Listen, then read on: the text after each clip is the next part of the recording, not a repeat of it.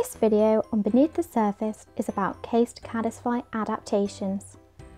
Adaptations are special features that animals have to help them survive. Caddisfly larvae are masters of disguise and blend into the riverbed.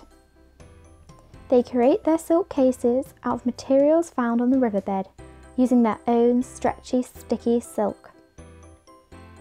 Their silk is like double-sided sticky tape that can be used underwater.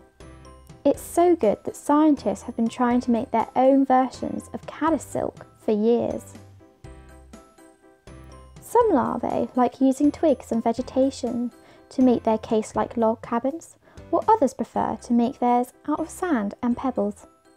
It all depends on what they can find on the riverbed. By using these natural riverbed materials, caddisfly larvae are camouflaged and are less likely to be eaten.